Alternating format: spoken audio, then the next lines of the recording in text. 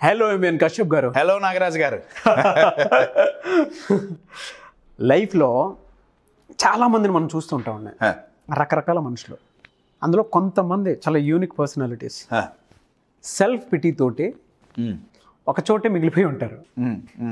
వాళ్ళు ఏ విధంగా ఉంటారు అని అంటే, బయట వాళ్ళ క్యారెక్టర్ కనిపించకపోయినా పర్లేదు, కానీ వాళ్ళ మీద జాలి చూపించకపోతే మాత్రం వాళ్ళు ఇంకా జాలిలోకి వెళ్ళిపోతారు. సెల్ఫ్ పిటీ వల్ల అంటే జాలి పడటం అనేటువంటి కాన్సెప్ట్ ఉంటే లాభమా నష్టమా, ఎలా తీసుకోవాలి? సెల్ఫ్ పిటీ అంటే వాళ్ళ మీద వాళ్ళు జాలి పడటం, ఆ పర్స్పెక్టివ్ లోనే అడుగుతున్నారు అంతేగా? కరెక్ట్. లాభమా నష్టమా? అంతే. ఒకవేళ లాభం అయితే ఓకే, నష్టం అయితే ఏం చేయాలి? ప్లీజ్ అండర్స్టాండ్, మీరు అడిగిన చాలా డీప్ టాపిక్ అండి. ఎస్. ఓకే, ఈ వీడియోలో దీన్ని 3 phases లో నేను మాట్లాడతాను. ఓకే, అసలు ఇదేంటి, ఒకవేళ ఇది మనకు నష్టమైతే దీని వెనకాల సైన్స్ ఏంటి, ఎందుకు ఇలా ఉన్నాం, ఎందుకు ఇలా అవుతుంది, ఈ మైండ్ సెట్ ఎందుకు వస్తుంది. నెంబర్ 3, బ్రేక్ చేయటం ఎట్లా. ఫస్ట్ అర్థం చేసుకోవాల్సింది ఏంటంటే, ఏ బిహేవియర్ అయినా అది ఏదైనా కానీ, సెల్ఫ్ పిటీ అంటారా, ఇంకేమైనా అంటారా, ఏదైనా ఒక వ్యక్తి అలా ప్రవర్తించటానికి వెనకాల ఒక మోటివ్ ఉంటుందండి. లైక్ మోటివ్ అంటే ఒక పర్పస్. అదే రైట్. మైండ్ ఎవరు చేస్తారు? మన మైండ్ చేస్తుంది. మన మైండ్ మనకు తెలియకుండా ఒక పర్పస్తో మన బిహేవియర్ని డిజైన్ చేస్తుంది. Right. To give you an example, మీరు అడిగిందే తీసుకుందాం. Self pity. రైట్. మన మీద మనం జాలి పడటం లాభమా నష్టమా? ఎస్, రెండు అని చెప్తాను నేనైతే.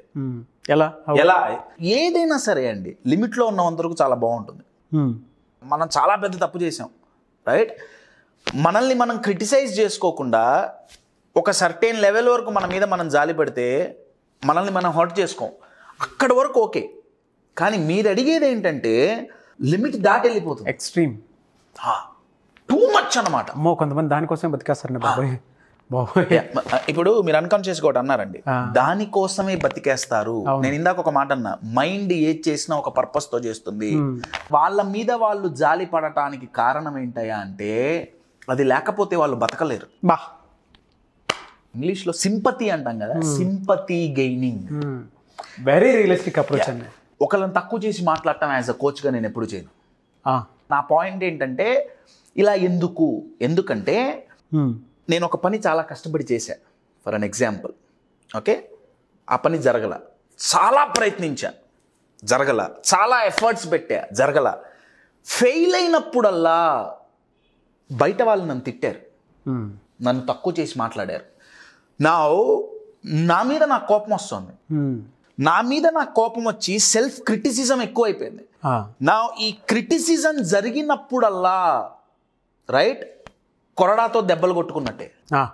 రైట్. చాలా హర్ట్ అయ్యా నేను. నన్ను నేను హర్ట్ చేసుకొని ఒక టిప్పింగ్ పాయింట్కి నేను రీచ్ అయ్యాను నా లైఫ్లో. రైట్. అప్పుడు మైండ్కి పెయిన్ అంటే పడదండి, నేను చాలాసార్లు చెప్పాను. రైట్. మైండ్ ఆలోచిస్తుంది, ఎంతసేపు వీడు హర్ట్ చేసుకుంటాడు. అప్పుడు మైండ్ ఆడే ఒక అద్భుతమైన నాటకం ఏంటంటే సెల్ఫ్ పిటీ. నేను నా ప్రాబ్లం ఒకటి చెప్పా ఏమండి. ఫర్ అన్ ఎగ్జాంపుల్, ఏదో రోగం వచ్చింది, ఓకే, కోవిడో ఇంకేదో. రైట్. 1 నెల రోజులు హాస్పిటల్లో ఉన్నా, అసలు చచ్చిపతికేమంటారే, ఆ స్టేజ్లోకి వెళ్ళిపోయాం. నేను పోలేదండి, ఒక ఎగ్జాంపుల్ చెప్తున్నా. నేను అంటుండే ఇది నాదనుకున్నారు కాదు. అది నేను మీతో చెప్తున్నా, బ్రో ఇట్లా అయింది, అసలు ఏమైందో తెలుసా, అసలు నా 1 నెల రోజులు. ఇమ్మీడియట్గా మీ రెస్పాన్స్ ఏంటి? అయ్యో పాపం. రిలీఫ్ కోసం మీరు చెప్తున్నారు కాబట్టి అయ్యో పాపం అనగానే మైండ్కి ఒక ఓపెనింగ్ దొరికింది. కశ్యప్, మీరు 1 నెల రోజులు ఎందుకు రాలా? మీరు నాకు పని చెప్పారు, 1 నెల రోజులు ఎందుకు రాలే? నేను ఫోన్ చేస్తే మీరు ఎత్తట్లా. నేను ఇది చెప్పా, బ్రో మీకేం తెలుసు, నేను హాస్పిటల్ బెడ్ మీద ఉన్నా, నాకు ఇదైంది, నాకు అదైంది. నిజమే అండి, అబద్ధమేం చెప్పట్లా. కానీ ఎప్పుడైతే అయ్యో పాపం అన్నారో, మైండ్ ఏం చూస్తుందంటే సింపతి వల్ల కనెక్షన్ అండ్ లవ్ అనబడే ఒక మానసిక అవసరాన్ని సమకూర్చుకుంటోంది. ఎగ్జాక్ట్లీ. నాకు కనెక్షన్ దొరుకుతోంది, ప్రేమ దొరుకుతోంది. నా మైండ్ ఏమనుకుందంటే, ఇదేదో బాగుందిగా, అవును. సో నేను ఇంకా నా ప్రాబ్లమ్స్ నేను బయట చూపిస్తే నాకు ఇంకా కనెక్షన్ అండ్ లవ్ దొరుకుతుంది కదా. అది మైండ్కి అలవాటు అయిపోతుంది. కశ్యప్ అంత సింపుల్గా ఎడిక్ట్ అయిపోతామా? ఎడిక్ట్ అవుతాం. నిద్ర మాత్రలకి వేసుకొని నిద్రకు ఎడిక్ట్ అవ్వట్లేదా? అవును. టెన్షన్ వచ్చినప్పుడు ఒక పెగ్ విస్కీ తీసుకొని ఎడిక్ట్ అవ్వట్లేదా? అవును. ఎక్స్పీరియన్స్ ఉందా అని అడగదు. లేదు. నాకు కూడా. మీకు కూడా ఏంటి లేదా? ఎక్స్పీరియన్స్ లేదు. మీరు లోపల స్పిరిట్తో స్పిరిచువల్ అండి, బయట స్పిరిట్ అక్కర్లా. ఎవరైతే లోపల స్పిరిట్తో కనెక్ట్ అవుతారో వాళ్ళకి బయట నుంచి సింపతి అక్కర్లేదండి. You're getting my point. So ఒక లైన్లో చెప్పాలంటే వాళ్ళ సింపతి కోసం ఎందుకు పాకులాడతారు? బయట నుంచైనా నేను బయట నుంచి సింపతి కోసం పాకులాడా, వెతుకులాడా, ఎందుకంటే నాకు కనెక్షన్ అండ్ లవ్ దొరుకుతుంది. నాకు కొన్ని రోజుల తర్వాత దొరకట్లా. ఇప్పుడు బయట నుంచి ఫుడ్ ఆర్డర్ చేయటం లేదు ఆప్షన్, అప్పుడు ఏం చేస్తారు? మోసుకొని ఇంట్లో వండుకుంటారు కదా. అంతే కదా. నాకు బయట నుంచి దొరకట్లా, నేనేం చేస్తా అంటే ఆ వ్యక్తిత్వాలు వాళ్ళు ఏం చేస్తా అంటే వాళ్ళ మీద వాళ్ళే జాలి చూపించుకుంటుంటారు. జాలి చూపించుకోవడం తప్పు కాదు అని నేను అనట్లా, కానీ థిన్ లైన్ డిఫరెన్స్ ఉందండి. ఎంతవరకు ఎవరైతే వాళ్ళ మీద వాళ్ళు ఎక్కువగా జాలి చూపించుకుంటూ బయట నుంచి జాలి కోసం ఆ సింపతి కోసం ఎక్కువ ఆరాట పడతారో జరిగే నష్టాలు రెండు. మెయిన్ నష్టం ఏంటంటే గ్రోత్ ఉండదు.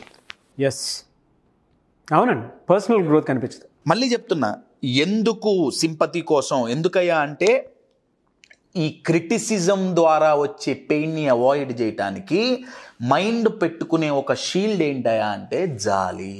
Layer, protective layer. మన ఫోన్స్కి స్క్రీన్ గార్డులు ఎట్లయితే పెట్టుకుంటామో మైండ్ ఒక గార్డు పెట్టుకుంటుంది. బయట నుంచి వచ్చే క్రిటిసిజం తట్టుకోలేక, లేదా వాళ్ళని వాళ్ళు క్రిటిసైజ్ చేసుకొని అలిసిపోయి పెయిన్తో ఉన్నారు కదా, దీని వెనకాల పెయిన్ అండి అది. అప్పుడు ఒక సౌండ్. అబ్సల్యూట్లీ. ఇక ఆ జాలి అలవాటైపోతుంది. అయ్యో పాపం అనే పదం వాళ్ళ మైండ్కి ఒక ఔషధం లాగా పనిచేస్తుంది. నా లైఫ్లో చాలా ప్రాబ్లమాటిక్ సిచ్యువేషన్ నేను మీకు చెప్పా, మీరు నాకు జాలి చూపించారు, నా లేనిపోని ప్రాబ్లంలు నేను క్రియేట్ చేసుకుంటా. నేను పేర్లు చెప్పను కానీ చెప్పకూడదు కూడా. ఒక కేస్ స్టడీ అండి. ఒక క్లయింట్, అమ్మాయి అబ్బాయి ఏంటి అని పక్కన పెట్టేయండి, 4-5 సూసైడ్ అటెంప్ట్స్ చేసుకున్నారు ఆ క్లయింట్. ఓకే, 4-5 టైమ్స్ అండి. 4-5 టైమ్స్ యంగ్స్టర్, రైట్? పేరెంట్స్ పట్టుకొని వచ్చారు, అసలు ఏం జరుగుతోంది? 4-5 టైమ్స్ అన్సక్సెస్ఫుల్ అటెంప్ట్స్. కాళ్ళు విరిగినాయి, చాలా అయినాయి. ఓకే, నేను అంత డీటెయిల్స్లో పోను. 4-5 టైమ్స్ సూసైడల్ అటెంప్ట్. నేను ఆ క్లయింట్తో కూర్చొని మాట్లాడుతుంటే నాకు అర్థమైంది ఏంటంటే దానికి రీజన్ సెల్ఫ్ పిటీ అండి. జెండర్ కూడా నాకు చెప్పటం ఇష్టం లేదండి. ఆ వ్యక్తి పేరెంట్స్ దగ్గరికి వెళ్ళి ఎప్పుడు ప్రాబ్లం చెప్పినా పేరెంట్స్ అన్న మాట ఏంటంటే ఇది పెద్ద ప్రాబ్లమే కాదు.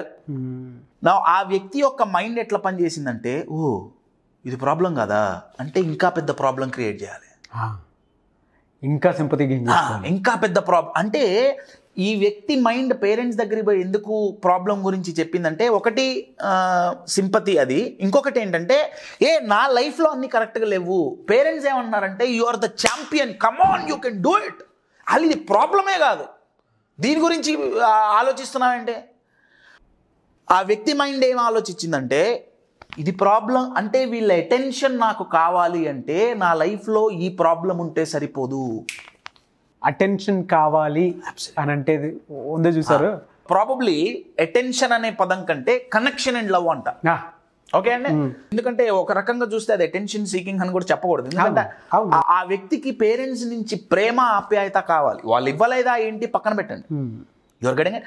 సో వాళ్ళ నుంచి ప్రేమ ఆప్యాయత పొందటానికి ఈ వ్యక్తి రకరకాల ప్రాబ్లమ్స్ క్రియేట్ చేశారు.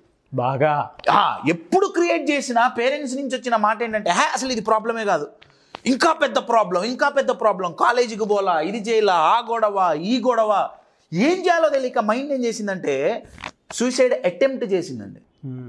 సూసైడ్ చేసుకోవడం పెద్ద కష్టం ఇది కాదు కదండి, నిజంగా చనిపోవాలనుకున్నవాడు చనిపోతాడు. 4-5 అన్సక్సెస్ఫుల్ అటెంప్ట్స్ అనగానే నా మైండ్ ఎమ్మటి, నేను ఫస్ట్ చూసేది ఏంటంటే మోటివ్ ఏంటి, అర్థమవుతుందా? ఏమి మోటివ్ ఏంటయ్యా అంటే సింపతి గెయిన్ చేసుకోవడం. నా లైఫ్లో ప్రాబ్లం ఉంది, మీరు నాతో కూర్చొని నాకు మీ ప్రేమ ఆప్యాయత ఇచ్చి నాతో మీరు కొంచెం టైం స్పెండ్ చేయండి. ఆ ప్రేమ ఆప్యాయతని తీసుకోవటానికి కశ్యప్ మరి ప్రేమ ఆప్యాయత అక్కర్లేదా జనాల దగ్గర నుంచి? డెఫినెట్గా ఎలా తీసుకుంటున్నాం అనేది చాలా చాలా ఇంపార్టెంట్. సో సెల్ఫ్ పిటీ ఎక్కువ ఎందుకు అవుతుంది అంటే ఇది గెయిన్ చేయటానికి, ఒకటి అవతల వాళ్ళ దగ్గర నుంచి అన్నా గెయిన్ చేయడానికి, లేదా మనల్ని మనం సెల్ఫ్ క్రిటిసిజంని ఆపటానికి హ్యూమన్ మైండ్ ఉపయోగించే ఒక టూల్ ఏంటయ్యా అంటే వాళ్ళ మీద వాళ్ళు ఎక్కువ జాలి చూపించుకోవటం. రెండు ఎక్స్ట్రీమ్స్ అండి. ఒకటి వాళ్ళ మీద అసలు వాళ్ళు ఎప్పుడు జాలి పడరు, అసలు ఇరగ తీసుకుంటారు వాళ్ళు. సెల్ఫ్ క్రిటిసిజం అసలు ఇందాక నేను అన్నానే కొరడా దెబ్బలే, అంతే. అది ప్రాబ్లమే. దానికి ఇంకొక ఎక్స్ట్రీమ్ ఆపోజిట్ లెవెల్ ఏంటంటే అతి జాలి చూపించడం. ఇప్పుడు తగ్గిందేమో లేండి కానీ ఒకప్పుడు ఒక పదం వాడుతుండేవాళ్ళు, పల్లెటూర్లలోకి పోతే వీడికి గాలి సోకింది అంటుండేవాళ్ళు, రైట్? జాలి అనే గాలి ఎక్కువ సోకూడదండి. You are getting my point. Correct, science అర్థమైంది కదా. మీరు అడిగింది ఇదే కదండి, పిటి, రైట్? మళ్ళీ చెప్తున్నా, ఇది కావాలి కానీ చాలా మినిమం డోస్లో కావాలి. ఇది ఎప్పుడైతే లిమిట్ దాటుతుందో మీ మీద మీరు ఎక్కువ ఎంత పిటీగా ఉంటే అంత తక్కువ ప్రెటీగా ఉంటారు. ప్రెటీగా అంటే అందంగా ఉండటం కదా. అవును, నేను ఫిజికల్గా ప్రెటీగా ఉండటం గురించి మాట్లాడట్లా. మెంటల్ బ్యూటీ, ఒక హుందాతనం. You are getting my point. So ఎక్కువ పిటీగా ఉంటే మెంటల్గా ప్రెటీగా ఉండరు. మెంటల్గా ఎప్పుడైతే ప్రెటీగా ఉండరో నలుగురు వచ్చి మాట్లాడటానికి కూడా ఆస్కారం లేదు. ఇదంతా హ్యూమన్ మైండ్ ఎందుకు చేస్తుంది? కనెక్షన్ అండ్ లవ్ గురించి. కనెక్షన్ అండ్ లవ్ రాదు కూడా, ఎందుకంటే 24 గంటలు ప్రాబ్లమ్సే లేని. ఎప్పుడు చూడండి పొద్దున్న లేచినప్పటి నుంచి పడుకోబోయేంత వరకు వాళ్ళ నోట్లో నుంచి ఎక్కువ వచ్చే డిస్కషన్ ఏంటి అంటే ప్రాబ్లం. అంతే. ఏం చేస్తాం, పొద్దున్నే లేవగానే కరెంటు పోయింది, పోతుంది కామన్ కదా. నేను మళ్ళీ చెప్తున్నా అండి, నేను వాళ్ళని తక్కువ చేసి మాట్లాడట్లేదు. దానివల్ల ఏమవుతుందంటే గ్రోత్ ఆగిపోతుంది. ఎందుకంటే నేను ఇది చెయ్యటం వల్ల ఈ పని కాలేదు అని వాళ్ళ మైండ్ ఆలోచించదు. కాదు నేను మారాలి అంతే అన్నది వాళ్ళ మైండ్లోకి రాదు. అది జరగనప్పుడు వాళ్ళ తప్పులు వాళ్ళు కరెక్ట్ చేసుకోలేరు.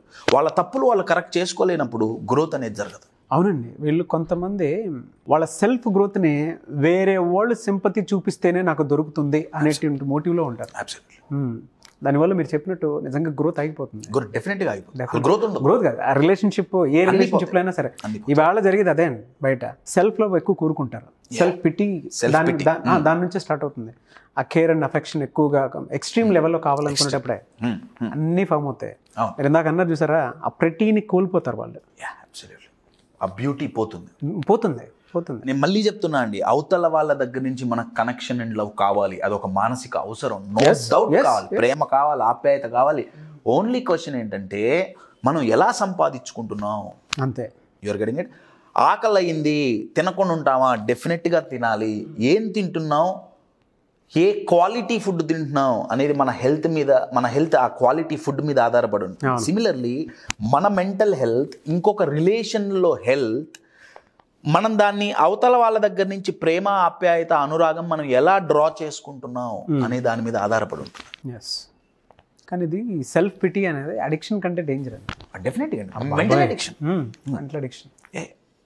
దాని నుంచి బయటపడాలి అని అంటే వెరీ వెరీ గుడ్ క్వశ్చన్ అండి. దాని గురించి బయటపడాలి అంటే ద సింప్లెస్ట్ ఆన్సర్ ఈ సెల్ఫ్ రెస్పెక్ట్ అండి. సెల్ఫ్ రెస్పెక్ట్ అని నేను ఎందుకు అంటున్నా అంటే, నాలో పాజిటివ్స్ ఉన్నాయి, నాలో నెగిటివ్స్ ఉన్నాయి. నాకు ఈ నెగిటివ్స్ని యాక్సెప్ట్ చేయటం ఇష్టం లేదు, రైట్? ఇష్టం లేక నన్ను నేను క్రిటిసైజ్ చేసుకున్నా, అది పెయిన్ఫుల్. సో నేనేం చేస్తున్నా అంటే ఆ పెయిన్ నుంచి బయటపడడానికి ఆ నెగిటివ్స్ని హైలైట్ చేసి ఒక ప్రాబ్లంగా, ఒక చేతగానితనంగా చూపిస్తున్నా. ఎగ్జాక్ట్. చూడండి, నాకే ఇట్లా జరుగుతుంది, ఏంటిది? కానీ నేను సెల్ఫ్ రెస్పెక్ట్ పదం ఎందుకు వాడానంటే, నేను ఎప్పుడైతే నాలో ఉన్న పాజిటివ్స్ మీద నేను ఫోకస్ చేసి, నెగిటివ్స్ ప్రతి ఒక్కళ్ళలో ఉంటాయి, నేను తగ్గించుకోవచ్చు, నేను ఇంప్రూవ్ అవ్వచ్చు, నేను తక్కువ కాదు, ఐఎమ్ గుడ్ ఇనఫ్. ఇది బాగా గుర్తుపెట్టుకోండి. ఐఎమ్ గుడ్ ఇన్నఫ్ అనే ఫీలింగ్ ఎప్పుడైతే మనలో డెవలప్ అవుతుందో అప్పుడు మన మీద మనం జాలిపడం, అవతల వాళ్ళు జాలి చూపిస్తారా లేదా అని కూడా మనం ఎదురు చూడం. మీరు చెప్పినట్లు అది సమపాళ్ళలో లేకుండా ఎక్కువగా ఎదుటి వాళ్ళు జాలి కోరుకుంటున్నారు అంటే గ్రోత్తో పాటు వాల్యూ కూడా కోల్పోతుంది. డెఫినెట్గా వెరీ వెరీ వ్యాలిడ్ పాయింట్. డెఫినెట్గా వాల్యూ కోల్పోతుంది. వాళ్ళ మీద వాళ్ళకి వాల్యూ ఉండదు. అవును, దిగజారిపోవటం అంటారు చూసారా, డెఫినెట్గా ఆ స్టేట్ ఆఫ్ మైండ్లోకి వెళ్ళిపోతారు. అవును, మీరు చెప్తుంటే ఆ డీప్ సెన్స్ తెలుస్తూ ఉందన్నమాట. అంటే ఒక మనిషి తనని తాను ఏ విధంగా కోల్పోతాడు అని అంటే, మీరు ఇందాక ఒక సెల్ఫ్ రెస్పెక్ట్ అనే వర్డ్ అన్నారు చూసారా, అది ఖచ్చితంగా అవసరం. అది క్యాలిక్యులేషన్ లేకపోతేనే, లేదా అది అడాప్ట్ చేసుకోలేకపోతేనే, గుడ్ ఎనఫ్ అనేటువంటి వర్డ్ తెలుసుకోలేకపోతేనే అక్కడే దిగజారితనం తెలిసిపోతూ ఉంటుంది. చాలా బాగా చెప్పారండి. వాళ్ళని వాళ్ళు ఎవరైతే కోల్పోతారో బయట నుంచి ఇది ఎక్కువగా ఈ జాలి ఇది ఎక్కువగా ఆశిస్తారు. అవును, అది ఎందుకు ఏంటి, దానికి ఏదైనా రీజన్ కావచ్చు. సొల్యూషన్ ఏంటంటే ఫస్ట్ ఐఎమ్ గుడ్ ఇనఫ్ అనే ఫీలింగ్ కలగాలి. అది మీరు బిలీఫ్ అంటారా, ఇంకేమన్నా కాన్ఫిడెన్స్ అంటారా, సెల్ఫ్ లవ్ అంటారా, ఇంకేదైనా కానివ్వండి, ఆ పదం ఏదైనా కానివ్వండి, బట్ ఫైనలీ ఆ ఇమోషన్ ఇస్ ద సేమ్. ఇది జరగాలి అంటే సెల్ఫ్ రెస్పెక్ట్ బిల్డ్ అవ్వాల్సిందే. ఇంకా సింపుల్గా చెప్తానండి, మీరు అన్న దాంట్లో వాల్యూ. ఇప్పుడు నా దగ్గర ఈ గోల్డ్ రింగ్ ఉంది, నా దగ్గర ఉంటే తప్ప నేను మీకు ఇవ్వలేను. అవును, అంతే కదండి. అంతే. మీరు అంతెందుకండి, ఇమ్మీడియట్గా మీరు నన్ను ఇప్పుడు ₹1,00,000 లిక్విడ్ క్యాష్ అడిగారు, నాకు ఇవ్వాలని ఉన్నా నా దగ్గర లేనప్పుడు నేను ఇవ్వగలుగుతానా? లేరు. నా దగ్గర లేనిది ఏది నేను ఇవ్వలేను. Yes are no? నా మీద నాకు రెస్పెక్ట్ లేదు, సో నేను అవతల వాళ్ళకు కూడా ఇవ్వలేను. Fantastic, you are getting my point. Yes. నా దగ్గర డబ్బులు లేవు, నేను అప్పడుకోవడానికి బయటికి వెళ్తున్నా, లోన్ తీసుకుంటున్నా, నా దగ్గరగా ఇమోషనల్ బ్యాంక్ బ్యాలెన్స్ లేదు, నా మీద నాకు ప్రేమ లేదు, నా మీద నాకు రెస్పెక్ట్ లేదు, సో నేను దాన్ని బయట నుంచి ఎక్కువగా కోరుకుంటున్నా, అప్పు తెచ్చుకుంటున్నా. నా తెచ్చుకోవటం ఎడిక్షన్ అయింది. నా బయట నుంచి నేను అప్పు తీర్చట్లా, ఇచ్చేవాళ్ళు లేడు, సో నాకు నేనే ఆ జాలి ఎక్కువగా చూపించుకొని ఎందుకంటే నేను కరెక్ట్ కాదు అన్న ఫ్యాక్ట్ నేను యాక్సెప్ట్ చేయడానికి ధైర్యం లేదండి. అవును, నేను మారాలి అన్న ఫ్యాక్ట్ యాక్సెప్ట్ చేయడానికి నాకు ధైర్యం లేదు. ఎందుకు లేదయ్యా అంటే నాలో ఉన్న నెగిటివ్స్ని చూస్తే నేను హర్ట్ అవుతా. పాస్ట్లో నేను చేసిన you're getting my point. Self క్రిటిసిజంలోకి వెళ్ళిపోతానేమో అన్న భయం వల్ల ఆ పోర్షన్ కనపడకుండా మధ్యలో నేను ఒక కర్టెన్ పెట్టుకుంటున్నాను. అవును, యూఆర్ ఫెంటాస్టిక్ లేదా నీకు అన్ని ప్రాబ్లమ్స్, అయ్యయ్యో నీ అంత దురదృష్టవంతుడు ఎవరు లేడు, అలా మైండ్కి సినిమా చూపించి జాలి. అవును, యూఆర్ గెటింగ్ ఇట్. ఈ రెండు బ్రేక్ అవ్వాలంటే number 1 solution is self respect. Good enough. Self respect అనేది good enough. I'm good enough అనే feeling is a different thing అండి. ఆ సెల్ఫ్ రెస్పెక్ట్ అంటే ఏంటి, అది ఎలా బిల్డ్ అవుతుంది, దీని గురించి ఒక ప్రాపర్ సైంటిఫిక్ వే ఉందండి. ఏదో లవ్ యువర్ సెల్ఫ్ అంటే అది కుదరదు, స్టేట్మెంట్ అయిపోతుంది. చాలా బాగా చెప్పారు. స్టేట్మెంట్ అవుతుంది కానీ వాళ్ళ స్టేట్ ఆఫ్ మైండ్ మారదు. సో ఆ సెల్ఫ్ రెస్పెక్ట్ ఏంటి, ఎలా బిల్డ్ చేసుకోవాలి, దాని వెనకాల ఉన్న సైన్స్ ఏంటి, are there any proper tools, వీటన్నిటి గురించి ఫిబ్రవరి 2nd week, February 11th and 12th, okay, Saturday and Sunday, exact date కింద వస్తుంది, 11th and 12th Saturday Sunday అనుకుంటున్నాను. So 11th and 12th 2nd వీక్లో సాటర్డే అండ్ సండే హైదరాబాద్లో offline programme, 2 days programme అండి. Programme కోసం call చేసినటువంటి వాళ్ళు, even నాకు ఇన్స్టాగ్రామ్లో మెసేజ్ పెట్టినటువంటి వాళ్ళు చాలా మంది ఉన్నారు. అనౌన్స్ చేసి మంచి పని చేశారు. సో చాలా ఈగర్లీ వెయిటింగ్. అంటే సెల్ఫ్ కాన్ఫిడెన్స్ తక్కువను, లేదంటే సెల్ఫ్ బిలీఫ్ తక్కువను, సెల్ఫ్ మోటివేషన్ లేదను, లేదా కొంతమందికి రకరకాల ప్రాబ్లమ్స్ ఉంటాయండి. అంటే మెంటల్ ఛాలెంజెస్ చాలా ఉంటాయి. అవునండి. అటువంటి వాళ్ళకి ఇటువంటి సెషన్స్ నీడ్ చాలా ఉంది. మీరు ఒక 2 months 3 months అవైలబిలిటీ లేకపోవడం వల్ల నాకే ఇన్స్టాగ్రామ్లో మెసేజ్ పెట్టినటువంటి వాళ్ళు చాలా మంది. ఇప్పుడే నాకు తెలిసి ఎన్రోల్ చేసుకున్నటువంటి వాళ్ళు చాలా మంది ఉంటారు. ఎందుకు అని అంటే ఫిబ్రవరి 2nd వీక్ చాలా మంది అడిగినటువంటిది సెషన్స్ ఎప్పుడు ఉంటాయని అడిగారు కదా. ఫిబ్రవరి 2nd వీక్లో ఉంటుంది. కావాలి ఫిబ్రవరి 2nd వీక్ అండి, సాటర్డే సండే. స్టార్టింగ్ టైం అయితే చెప్పగలుగుతాను 10 o'clock. ఈవినింగ్ యూజువల్గా 5:30కి యూజువల్గా క్లోజ్ అవుతుంది సెషన్. ప్రాబబ్లీ ఇది ఇంకొక 1.5 hour ఎక్స్టెండ్ కూడా అవ్వచ్చు మీ పార్టిసిపేషన్ మీద. ఎందుకంటే so 2 days we will spend as much as time possible. ఎందుకంటే ప్రతి ఒక్కళ్ళతో 1-on-1 కౌన్సిలింగ్స్ కూడా కుదరని పరిస్థితి ప్రస్తుతం స్కెడ్యూల్ వల్ల. ఇదొక లిమిటింగ్ బిలీఫ్ ఏంటంటే ఓన్లీ 1-on-1 సెషన్స్లోనే సొల్యూషన్స్ దొరుకుతాయి అనేది కరెక్ట్ కాదండి. నాకు తెలిసినంత వరకు 80 to 85% of the 1-on-1 counsellings ఏమైతే ఉన్నాయో అవి యాక్చువల్గా అవసరం లేదు. సో ఈ సెషన్స్ డిజైన్ చేసింది కూడా నాలాంటి వాడితో మీకు ఎక్కువ అవసరం ఉండకూడదు.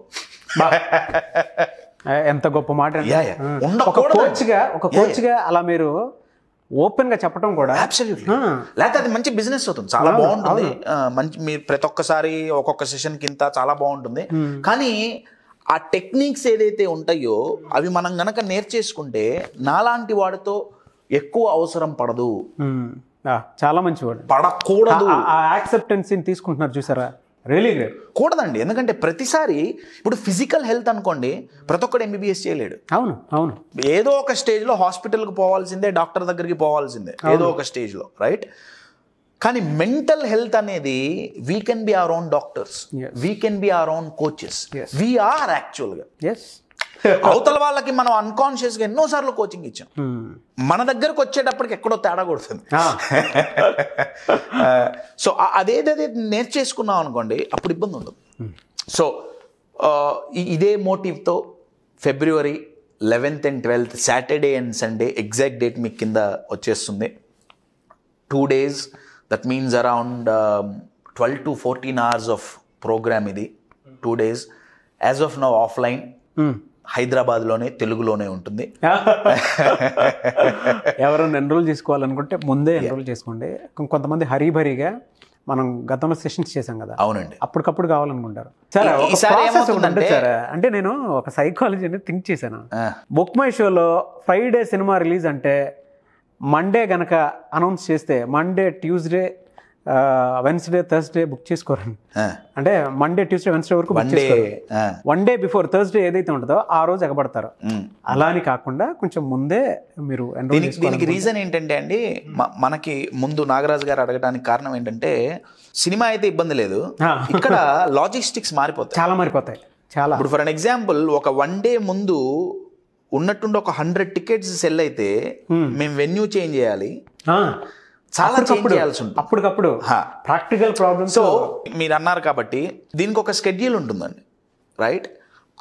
ఆ డేట్స్ లోపు మీరు ఎన్రోల్ చేసుకుంటే you will get it on offer price. Last minute enrolments price will be different అండి, because we have to change our logistics, right? So all the details you will get it on the screen. Contact the numbers on the screen, you will get the details. Programme ఏంటి, ఈ ప్రోగ్రాంలో స్పెసిఫిక్గా మనం ఏం చేయబోతున్నాం అనే దాని మీద కూడా ఒక few videos we will do it. మీకు ప్రాపర్ ఇది మీకు దొరుకుతుంది. Okay, but anyways I wish you all the best and advance congratulations.